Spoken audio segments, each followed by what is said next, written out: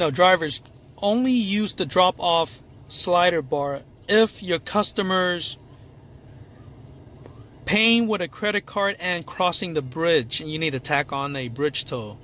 Now, if they're paying with cash, you do not need to use this drop-off slider bar right here. So if your passengers crossing a bridge toll and they're using a credit card to pay, then you use this drop-off to add on to the extra, the bridge tolls and whatever meter and a half you need to add. But if your passengers you know, paying with a credit card and they didn't leave the city, you didn't cross any bridge tolls, you don't need to use drop-off. They'll just go ahead and swipe their credit card in the back, and that's it. That's it. Everything's done.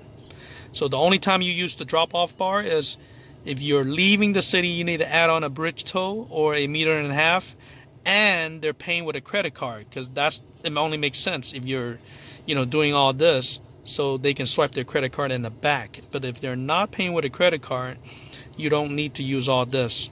Okay, just tell them the fare is $40 with a $6 bridge toll, so that would be $46 if they're paying with you with cash. Okay, the only time you use this is if they're crossing a bridge, you need to add on the bridge toll fees, and they're using a credit card to swipe. All right, so here's the section that you can actually hit extras. Let's say if it's a meter and a half, you tack on whatever extra. So in this case, it wasn't a meter and a half. Let's say I drop off in the East Bay or North Bay, and then you need to hit the bridge toll. So you come down to bridge toll right here. Let's say I cross the Golden Gate Bridge, or you know, it's probably $7 or $8.25. Let's do $8, and you go ahead and hit next.